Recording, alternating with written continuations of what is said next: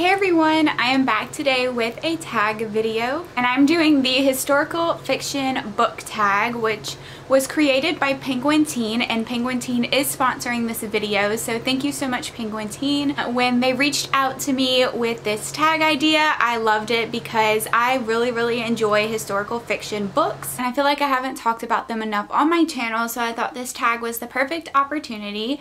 And Penguin Teen also was super kind to send me a new historical fiction YA book called Orphan Monster Spy by Matt Killeen. This book is already out. It came out on March 20th and it's set in World War II. We follow our main character Sarah, who is a 15-year-old Jewish girl. Her mom is killed at a checkpoint and Sarah escapes, and she kind of falls into this world of being a spy. She meets a man who helps her out and helps her kind of hone her skills and trains her to become a spy. His task for her is to infiltrate this Nazi boarding school.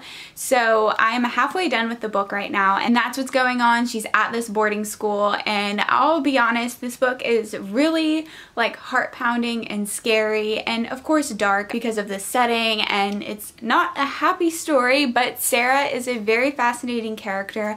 I've fallen in love with her, I've connected to her, I'm rooting for her, and I'm enjoying the book so far. Definitely not a lighthearted read by any means, but really interesting, and if you like books set around World War II, I think this is going to be a great one. Once I do finish it, I will have a full review. So let's go ahead and get started with the tag. The first question is, why do you like to read historical fiction? Historical fiction to me is just so atmospheric, and I love the settings in historical fiction novels regardless of which era they're from. I love reading like the details of that time period, what life was like in that time period, how different things are from now, and I just think it's a really awesome genre to really like time travel back in time. Even if the stories are fiction, most of the time they're still based around real historical events. I just love seeing how they weave together fiction but with real historical aspects. Number 2 is, what was the first historical fiction book you read? So technically the first historical fiction book I read was A Lesson Before Dying by Ernest J. Gaines. I read this for school, so I didn't pick this up on my own. I read it in 10th grade. This book was written in 1993, but it's set in the 1940s, and it follows a black man named Jefferson who at the time was wrongly accused of a crime, and it's sort of his story in that process, and it's a really disturbing, sad story, but it's important because those kinds of things definitely happened.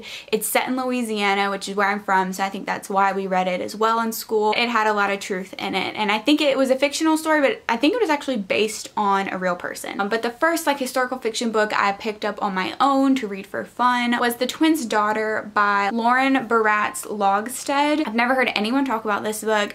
I read it the same year that I read A Lesson Before Dying in 10th grade, which is kind of when I really started getting into reading. I remember really enjoying it. I believe it was set in the 1800s. I don't remember a specific date or anything, but it was kind of like mysterious and dark and gothic. Number 3 is, where do you draw the line between historical fiction and contemporary? I feel like if something takes place in the 2000s, that's pretty contemporary. Even though 2000 was 18 years ago, it's so crazy to think about.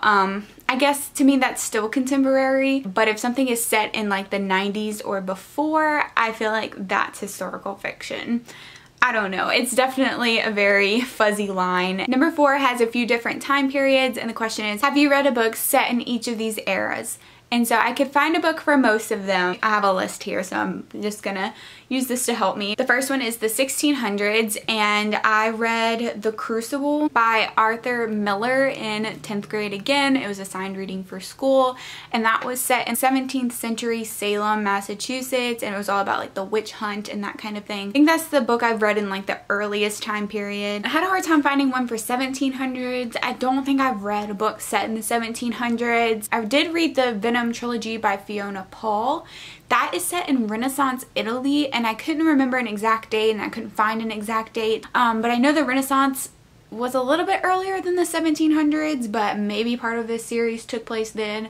I'm not sure. For the 1800s, there's a ton of historical fiction books out there. I feel like most historical fiction is set in the 1800s, but a lot of what I have read is actually more like fantasy, magic, historical fiction. So for one that was just like straight up normal historical fiction, I read Redeeming Love by Francine Rivers. I read it a long time ago, but I really loved it and it's one of my favorites. For the 1920s to 1930s, I have two books, A Water for Elephants by Sarah Gruen and The Book Thief by Marcus Zusak. I couldn't pick one, so I said both. For 1940s to 1950s, I chose Salt to the Sea by Ruta Sepetys.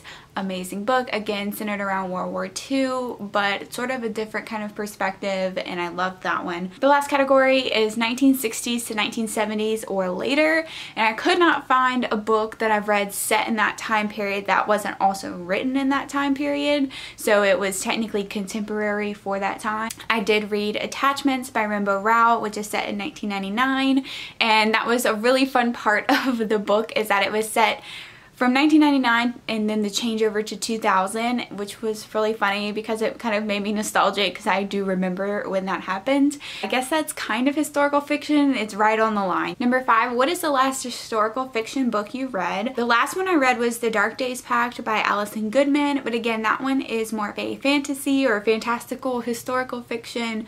There's like magic and demons and all that kind of stuff, and it's really, really fun, and it's set in the 1800s, but not technically historical fiction solely. Salt to the Sea was actually the last like just straight up regular historical fiction book that I read. Number 6, what's your favorite historical fiction cover? I went and looked at my historical fiction shelf and I actually haven't read this book, but I've always loved the cover, and that is The Nightingale by Kristen Hanna, and this one again is set in World War II. I have so many of those. It's set in France in 1939.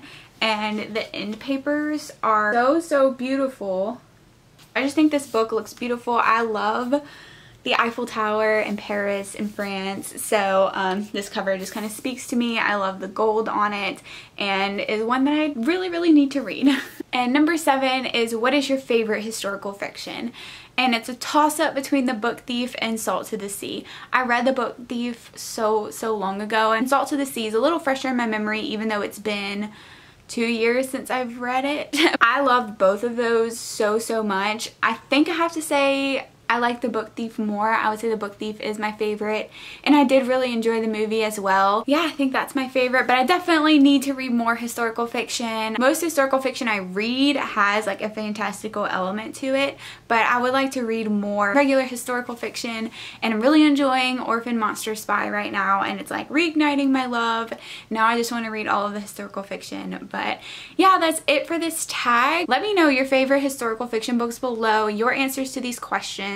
I'm not going to tag anyone in particular, but if you make videos or you have a blog or a bookstagram, I tag you, do this tag and share it with me. I'd love to know your answers and some more book recommendations. Thank you again to Penguin Teen for sponsoring this video and sending me this copy of Orphan Monster Spy. I can't wait to finish it and review it. Thank you so much for watching. I hope you enjoyed, and I will see you very soon.